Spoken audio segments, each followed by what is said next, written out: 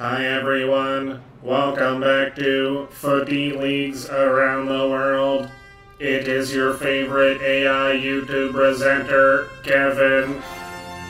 It has been 25 years since the creator of this channel, Ryan, hinted at this episode, and now we can all stop holding our breath. Today, we will be exploring the football pyramid of Vatican City. Footy leagues around the world. Footy leagues, heck yeah! Thanks, Kevin. Hey guys, it's Ryan, back from the dead, presumably, because I couldn't keep the bit going. Before we dive into Vatican City, just a quick reminder to like this video and subscribe to the channel if you're enjoying our content. We've amassed over 100 subscribers since last month, which is incredible. And now we have eclipsed 900 in total, so thank you all so much for the support and for joining this community. Without further ado, let's dive into the football pyramid of Vatican City. Vatican City is a landlocked sovereign country and city-state located within Rome, Italy. It became independent from Italy in 1929 and is fully under the control of the Holy See, essentially the Pope and the Catholic Church.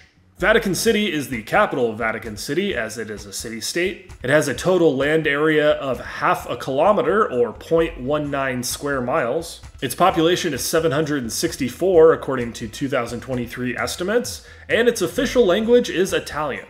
Despite Vatican City's incredibly small size, it has way more football than you might expect.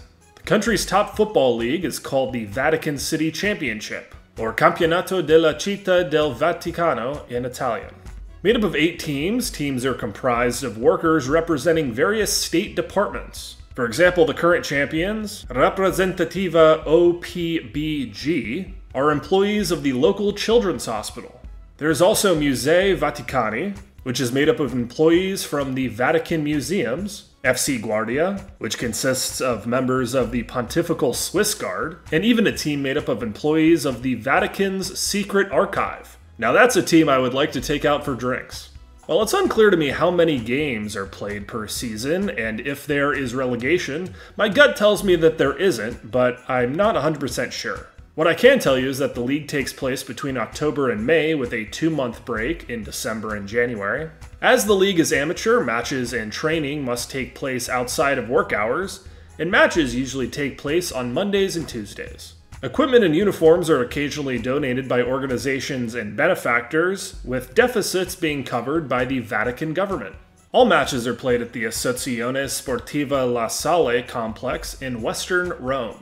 There are some interesting rules in this league, but we'll cover those later in the episode. Besides its single league, this portion of the Vatican City football pyramid also has 2 cup competitions. The first is the Coppa Vaticana, held between the 8 teams that compete in the Vatican City Championship. In the initial stage of the competition, teams are split into 2 groups of 4 and play each other in a set number of games. It is unclear how many games each team plays or how the winner is ultimately determined. If you know, let me know in the comments below.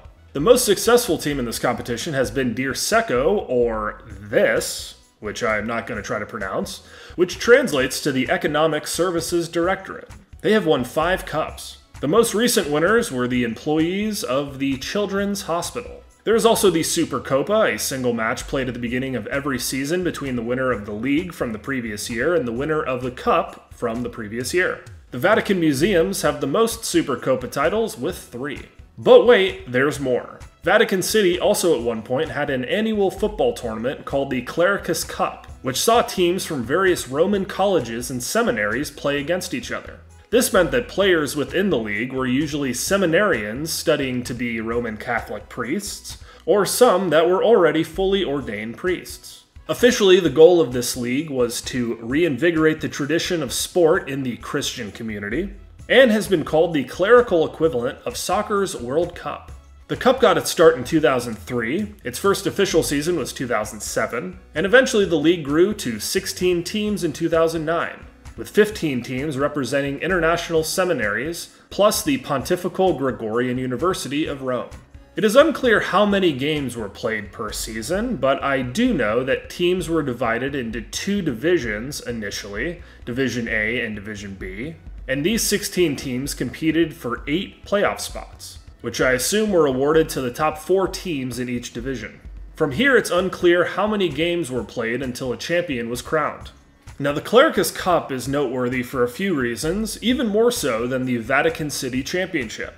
For one, fans got so rowdy in the early days of the league that it forced the local government to pass an ordinance banning the use of tambourines, percussion instruments, and loudspeakers during morning hours, aka when most of the league's games were played. Mind you, these crowds were made up presumably of other priests, so that's a fun fact. The second noteworthy aspect of this league is its use of a blue card instead of the traditional yellow and red cards. If a player committed a penalty for unsportsmanlike play, they were shown a blue card, which forced the player to sit on a bench for 5 minutes before they were allowed back into the game. This was later labeled the sin bin by British media. The most successful club in the tournament's history was Collegio Urbano, or the Pontifical Urban University, which won 4 titles. Now, I keep using the past tense because it doesn't appear that this tournament exists anymore. It was initially cancelled in 2020 due to C-19, but has never taken place since. Hopefully the tournament will eventually come back, but who really knows? According to the official Vatican Sports website, references to ancestors of the game of football in the Vatican date back to 1521, when an alleged Florentine football match was played in the presence of Pope Leo X.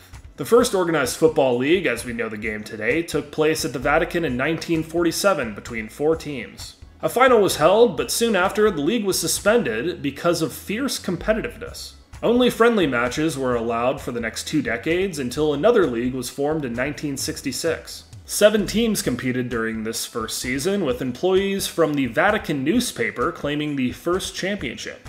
The current league was founded in 1972 as the Coppa Amicizia, later renamed the Vatican City Championship. The Coppa Vaticana, as we know it today, was formed in 1985, the Supercoppa in 2005, and the Clericus Cup in 2007.